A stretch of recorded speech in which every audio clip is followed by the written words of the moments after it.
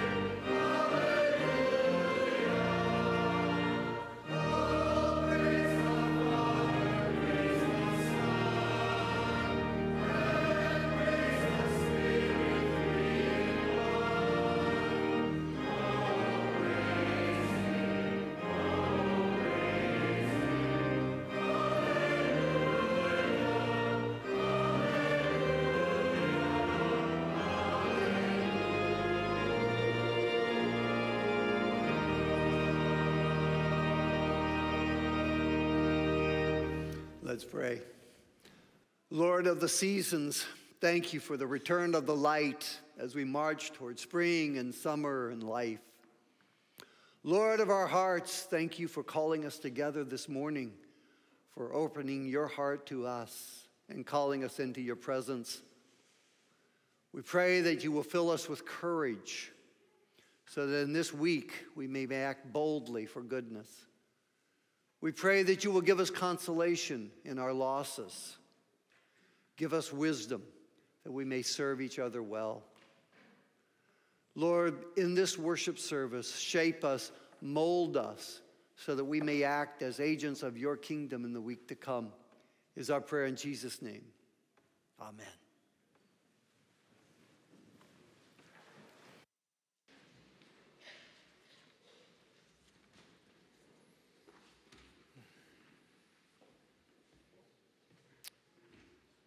Our offering this morning is particularly for the church budget, and it supports the ministries we do here at Green Lake. Proverbs calls us to speak up for those who cannot speak for themselves, for the rights of all who are destitute. Speak up and judge fairly. Defend the rights of the poor and needy. Today, let us give generously with our money, and remember through the week to give generously with our voice. Will the deacons stand? Dear God, bless our offerings to do your work. Bless our words to speak for change and for truth. Bless our hearts with your compassion. Amen.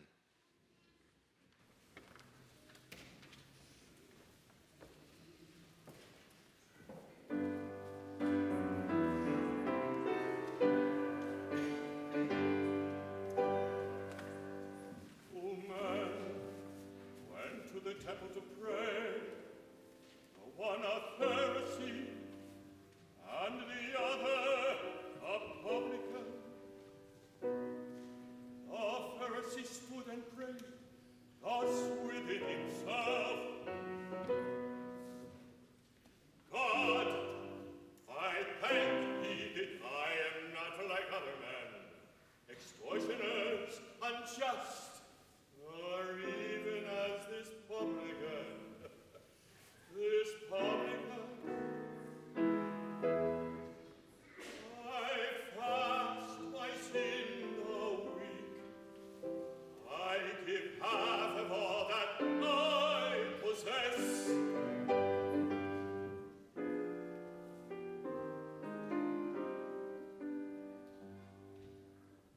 And the publican, standing afar off, would not lift up so much as his eyes unto heaven, but smote upon his breast, saying,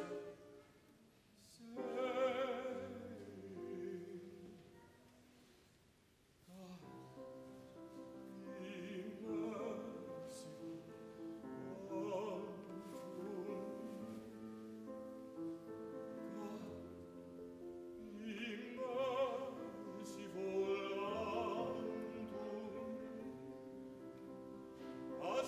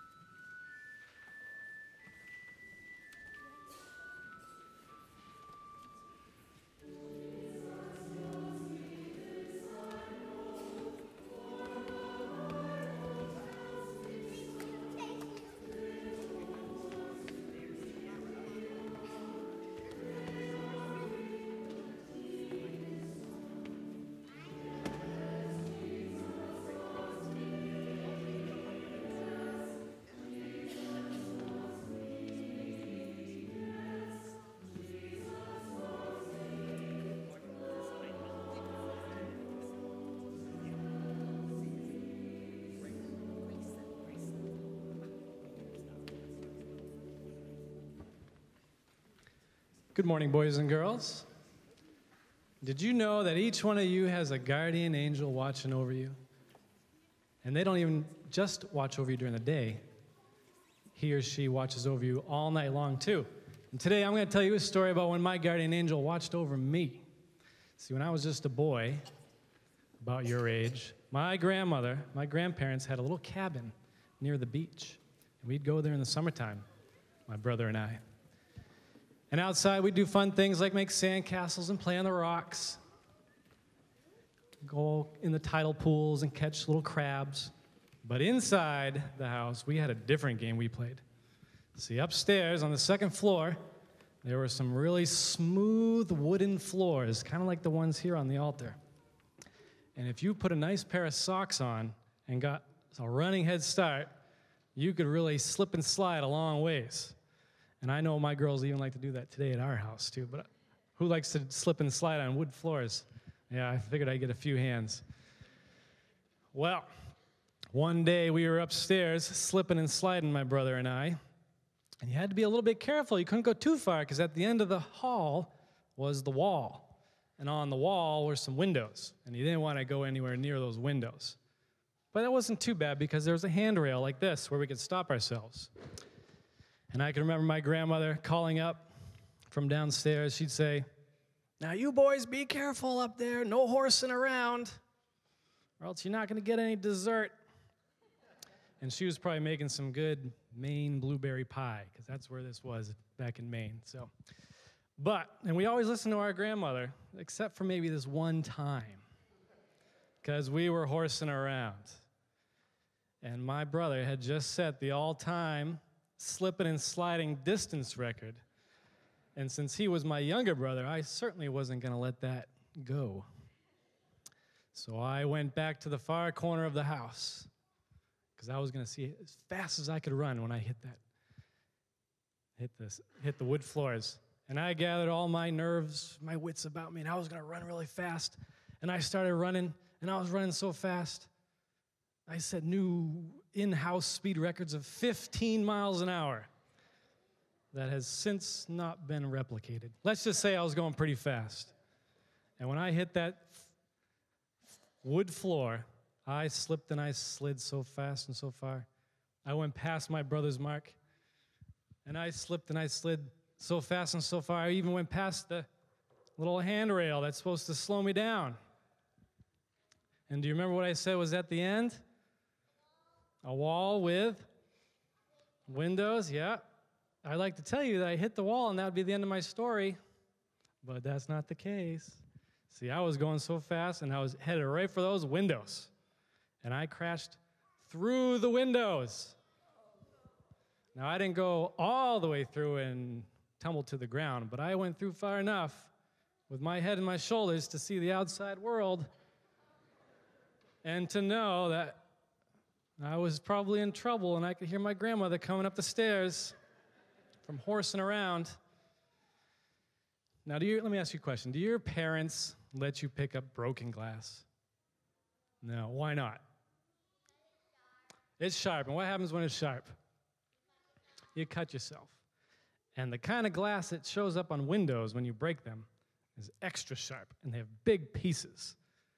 And I think that most people who crash through windows probably have to go to the hospital afterwards for big cuts. So hopefully no one has ever done that before. But I am happy to report I did not even have a scratch on me because of my guardian angel. And she was up, I call her a she, it can be a he or she, depending, but mine's a she, was watching over me.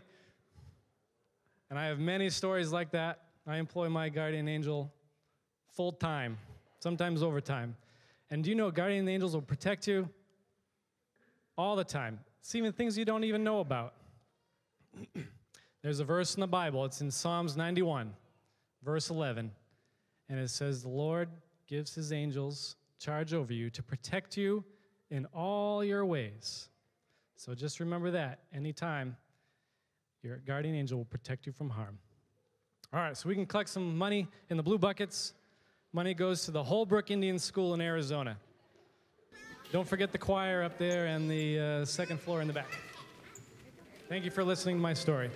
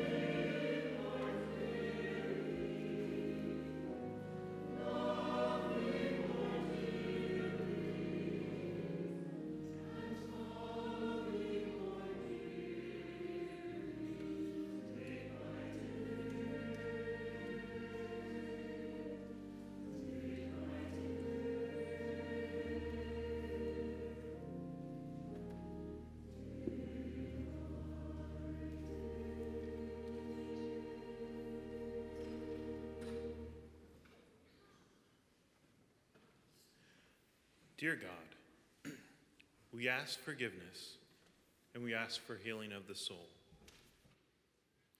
We pray also for healing of the body, for Diane, for Julie, and for Bernice. We pray for continued safety as we travel, as we are here. We ask a special blessing on the Chetalwadas. We pray for safety and healing in the world. For those in turmoil in Syria and Central Africa. We pray for the displaced, for those looking for safety and a new home. We ask for compassion to help those who cannot help themselves. We ask for a humble heart to learn from those we think are beneath us. We ask for courage to stand up for what is right. We thank you for the safety you provide us and the promise that we are in your strong arms. Let us live in that safety and not in fear. You have blessed us beyond our imagining, and we pray as you taught us to pray. Our Father, who art in heaven, hallowed be thy name. Thy kingdom come, thy will be done, on earth as it is in heaven. Give us this day our daily bread, and forgive our debts as we forgive our debtors. And lead us not into temptation, but deliver us from evil. For thine is the kingdom, and the power, and the glory forever. Amen.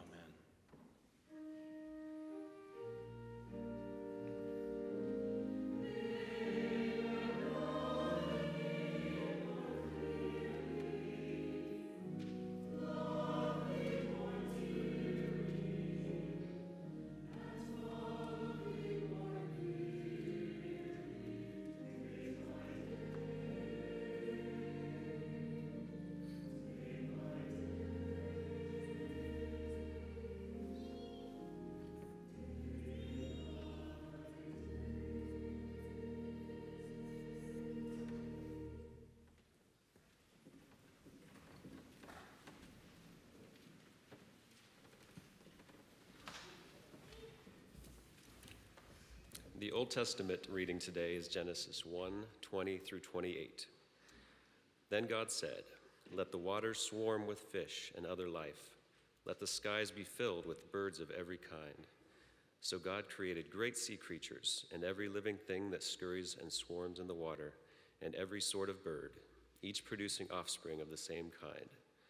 And God saw that it was good.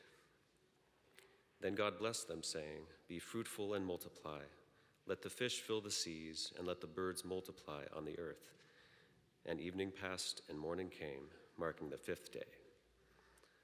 Then God said, "Let the earth produce every sort of animal, each producing offspring of the same kind, livestock, small animals that scurry along the ground, and wild animals." And that is what happened. God made all sorts of wild animals, livestock, and small animals, each able to produce offspring of the same kind. And God saw that it was good. Then God said, "Let us make human beings in our image, to be like us. They will reign over the fish of the sea, the birds in the sky, the livestock, all the wild animals on the earth, and the small animals that scurry along the ground." So God created human beings in his own image. In the image of God he created them. Male and female he created them. Then God blessed them and said, "Be fruitful and multiply, fill the earth and govern it. Reign over the fish in the sea, the birds in the sky, and all the animals that scurry along the ground."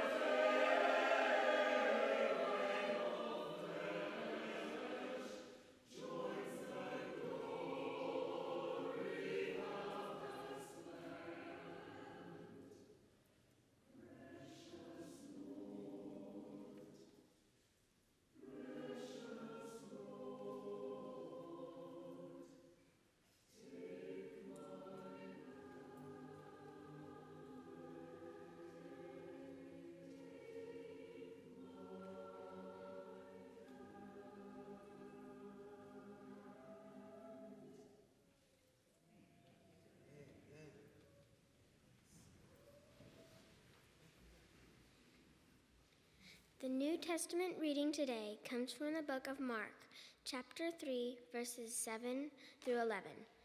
Jesus went out to the lake with his disciples, and a large crowd followed him. They came from all over Galilee, Judea, Jerusalem, Idumea, from east of the Jordan River, and even from as far north as Tyre and Sidon. The news about his miracles had spread far and wide, and vast numbers of people came to see him. Jesus instructed his disciples to have a boat ready so the crowd would not crush him. He had healed many people that day, so all the sick people eagerly pushed forward to touch him. And whenever those possessed by evil spirits caught sight of him, the spirits would throw them to the ground in front of him, shrieking, "You are the Son of God." May the Lord add his blessing to the reading of the word.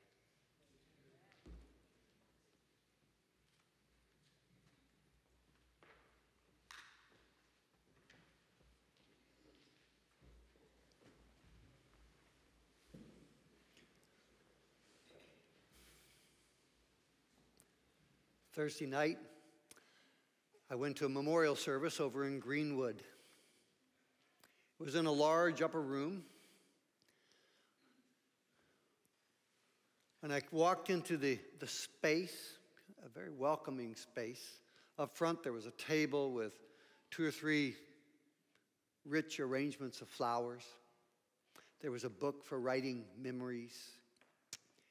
And then as I watched the crowd assemble, I was impressed with this crowd. To me, they looked young. And those of you who are grandparents will understand, people, that keeps shifting. But these were young people. They were beautiful people. They looked to me to be successful people. Some of them had kids in tow. We were there for a memorial service for somebody named Elijah. And the spelling is not what we're used to, but it's an Eastern European spelling of the Bible name Elijah. We were there for his memorial service.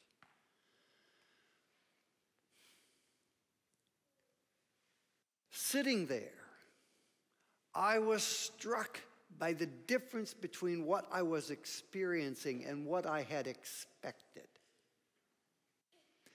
I knew Elijah's name and face. Not much more than that. I think I'd probably only had really just one conversation with him.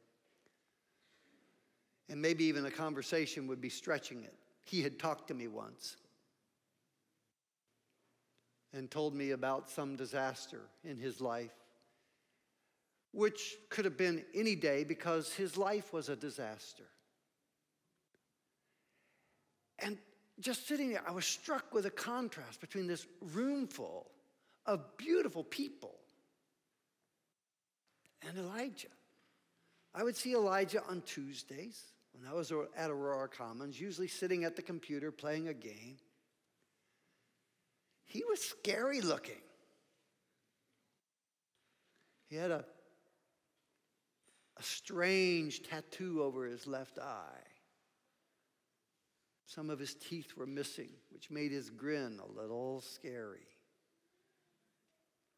When he walked, it was kind of awkward and ungainly. That's about as much as I knew. And I'm sitting there feeling the contrast. Where did all these beautiful people come who were here at a memorial service for Elijah? The memorial service began with a video, and I'm glad they did. A few months ago, somebody shot this video of Elijah and had Elijah kind of tell a little bit of his story. It was short. It was, I think, 7 minutes long. But by the time the video got done, I knew more about Elijah. And the contrast in some way, well, the contrast not in some way, was even stronger between this congregation of beautiful people and the person they had come to grieve and remember. Elijah lived with his father for the first 7 years of his life. He said that his father had 25 personalities. He said, have you ever tried to talk to somebody with 25 personalities? And in my head, I'm imagining a little kid trying to interact with an adult. And you begin to think about the chaos of the world for this little kid when you don't know who's home today. He said he finally learned to expect nothing but abuse. He figured he had experienced every kind of abuse there was. I try not to think too far behind those words.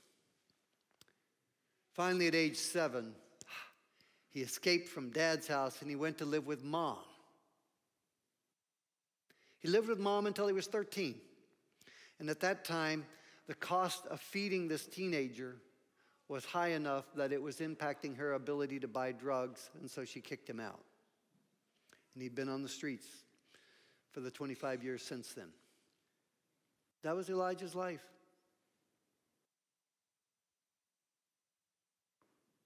Unwanted, abused. Christmas Day, Elijah died. An overdose in somebody's van.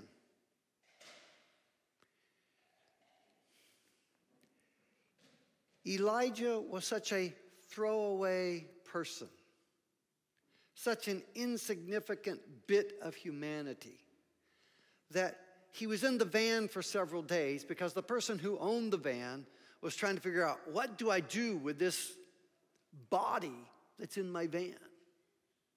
Because I don't want to be involved with the police, but I got to do something.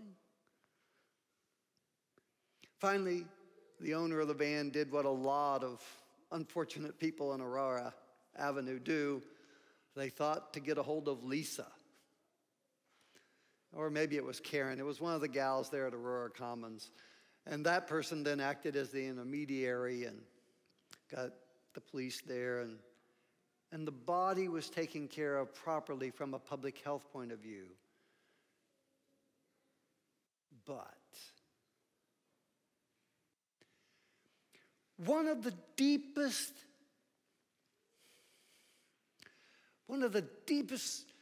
characteristics of being human is marking death. Death is not trivial. It's huge, and we mark it. In the Bible, you go back to the Cain kills his brother Abel, and God marks it. And God says to Cain, Cain, your brother's blood is crying from the ground. Death is, even the earth, Cain, is reacting to this act of violence and this death. To be human, we somehow sense the enormity of death. If you step away from Scripture, you look at anthropology, the earliest Homo sapien sites, you go back 100,000 years, the earliest evidence that there's a Homo sapien on the planet, there's evidence of ritual connected with death. And here's Elijah, who has died after a life of being unwanted and trashed, and he's dead. But who cares?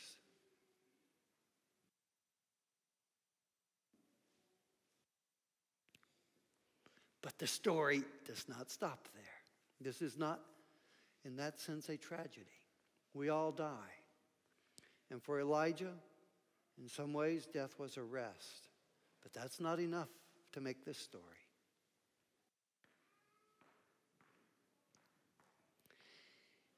Elijah's mother was gone. She's died. Elijah in the video said he did not know where his father was, and that was a good thing, because if he did, he'd have to go find him and kill him. And you don't know if he would do it, but you know he wasn't joking when he said it. Elijah had 2 brothers somewhere in the universe, but not here. So who will treat Elijah, the dead man, as a human. Aurora Commons. Elijah came to Aurora Commons every Tuesday. That's all that I knew. But in the rest of the memorial service, we heard stories. And these beautiful people, these people with kids in tow, these people who had houses with showers in them would tell stories of inviting Elijah home and letting him take a shower. As one of them said, a 45-minute shower. As they talked together about Elijah, they talked about their friendship with Elijah. They could not fix Elijah.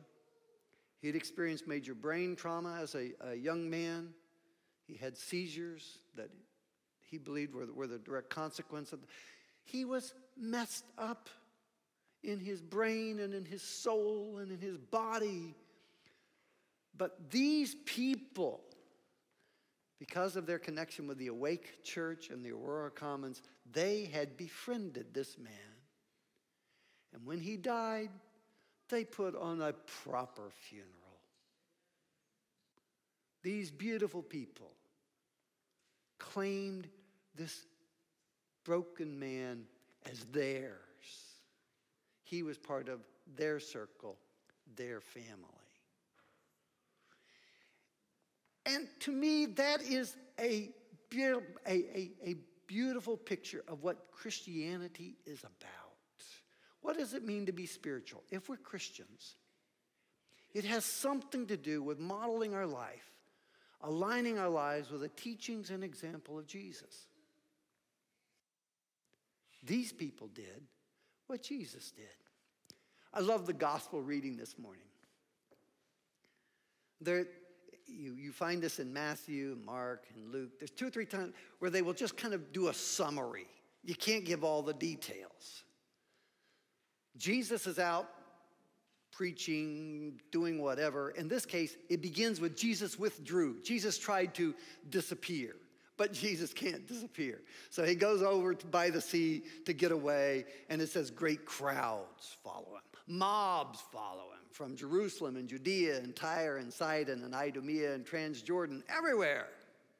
They were drawn to Jesus. And I like to think that when Jesus stood there and he looked out at these crowds, he saw all of them as his people.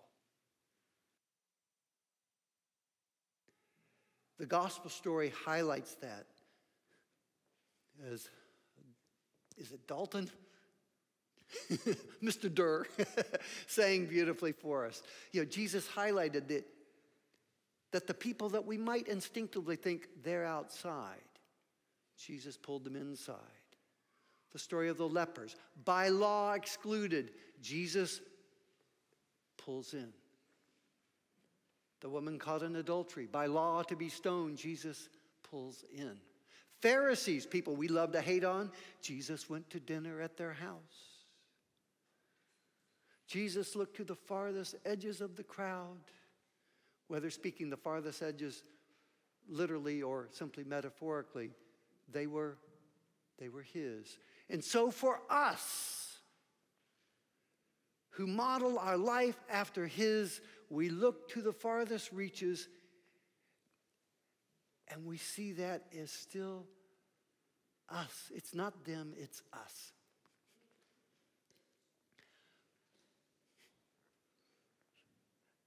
A few years ago, 10, 15 years ago, I developed a problem when I was hiking. If I wore my hiking boots and I went for more than about 5 miles, somewhere between 5 and 7 miles, that was a limit, 2 of my toes became problematic. I don't know where this came from. All my life they had behaved themselves, but now I would get blisters on my 2 fourth toes on each foot. The 4th toe out would get a blister. So I learned what to do. If I was going to hike more than 5 miles, I would tape my toe before I went. And I can remember we're getting ready, and of course I'm always late, and everybody else is ready to go, and then I remember, I forgot to tape. Wait a minute, I got to tape my toe up. Pull off my boot, pull off my sock, put the tape on. It's annoying. But it never occurred to me not to take care of the toe. Because as insignificant as the fourth toe is, it's me.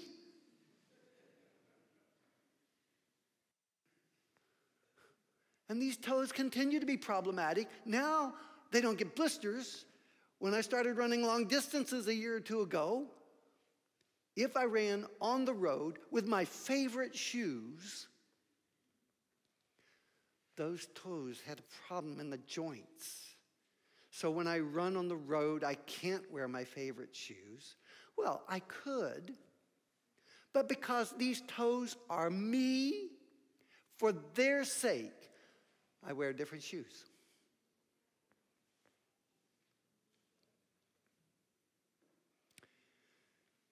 In the New Testament and across Christian history, there's a well-developed notion of the church as the body of Christ. There is a minority tradition that understands that the church as the body of Christ is really a picture of Christ's engagement with the whole of humanity. And so when Jesus sees a fourth toe that requires extra care, Jesus says, that is my toe. That is me.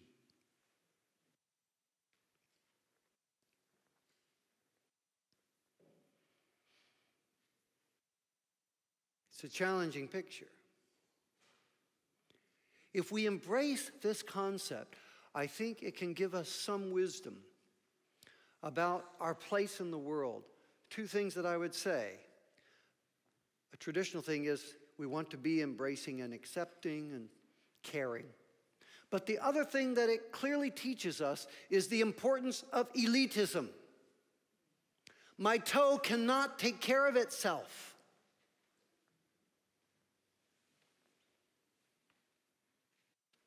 As a church, we do not merely teach that everybody needs care, everybody deserves care. We teach that we are called to care, which means we are called to develop to the highest possible capacity everything we've got. I'm reading a book right now written by a neurosurgeon. You know, they don't finish school until they're in their late 30s. And I'm not really interested in having an egalitarian perspective on brain surgery. Right?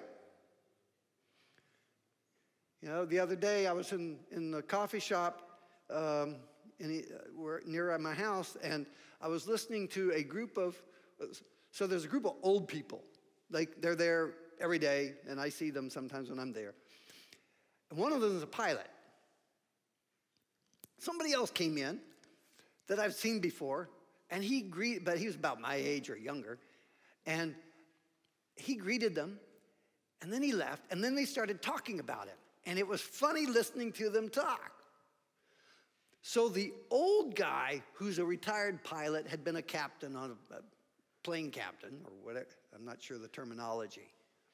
They were talking about this guy who was working on getting his captain's license, permit, whatever it was. He was wanting to move up a step as an airline pilot. The old captain was completely dismissive.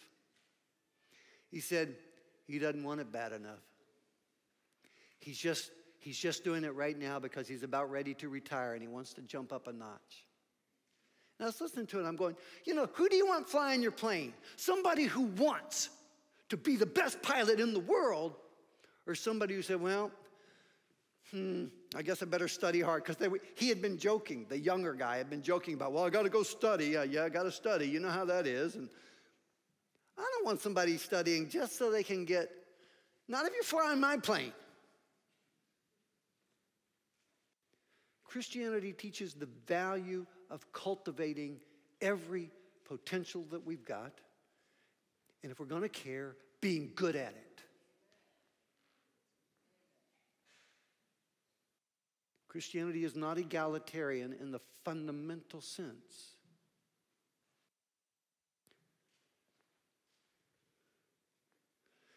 And then it tells us that once we have become masters, we are to take that mastery and we are to care for the fourth toe.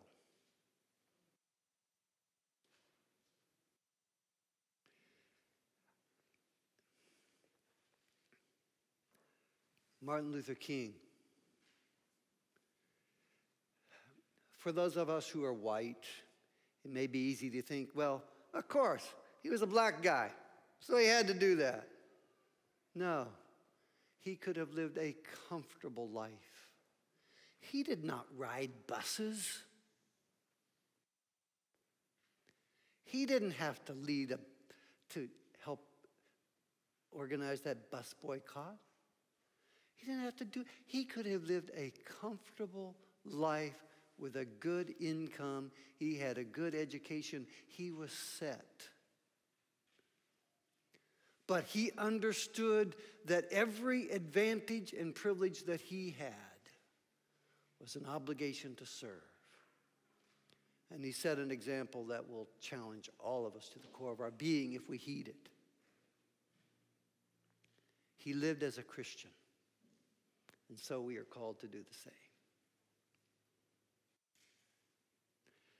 As I was sitting there in the memorial service and thinking about Elijah, who, if it was not for Aurora Commons, would have had no one to mourn him. Certainly no one with the resources to be able to have a service. I'm thinking about a mother who would kick her son out because feeding him competed with buying her drugs. But I was also remembering conversations that I've had with other mothers.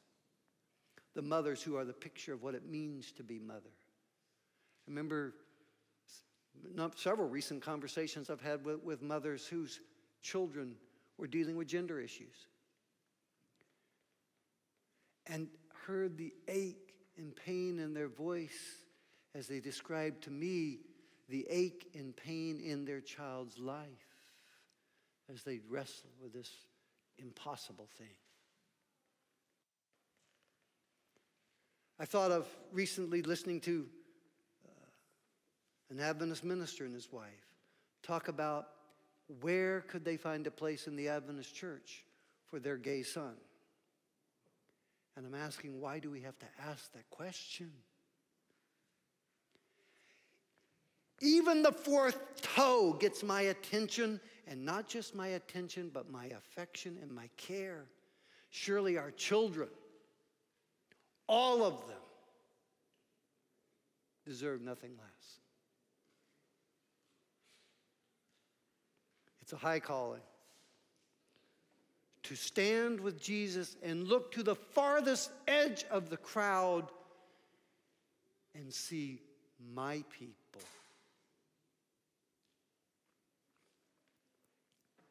One last picture from the memorial service. People shared memories. Preachers shared memories. Non-preachers shared memories. The first person to speak, she said, when I first met Elijah, I was just coming out of prostitution. Elijah and I became friends. And she talked about, they had a lot of fun together. They went to movies together, because she had some money, he didn't. They laughed together. They drank together. They did life together.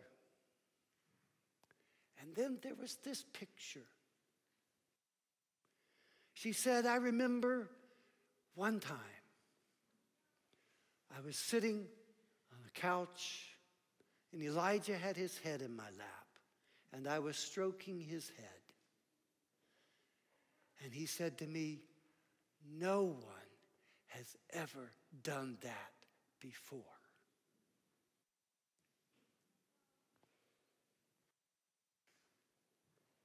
I don't know what skill you have.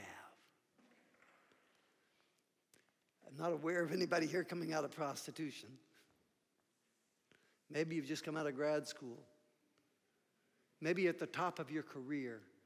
But every one of us are claimed by Jesus. And then he invites us to take what we have and touch one another with healing love.